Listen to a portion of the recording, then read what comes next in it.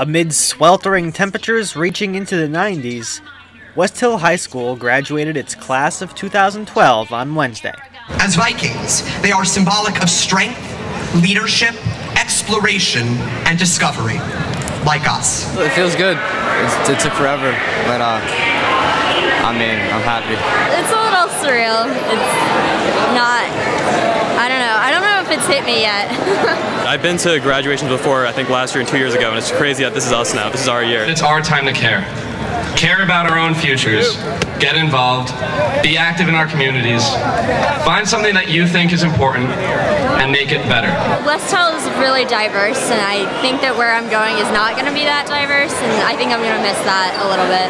I'm really excited, but at the same time, really sad. There's a lot of memories, too many. This group of seniors took everything they could out of their time at Westhill, but we were only able to do that because Westhill already had it to offer. We gave everything to Westhill, and Westhill gave back in spades.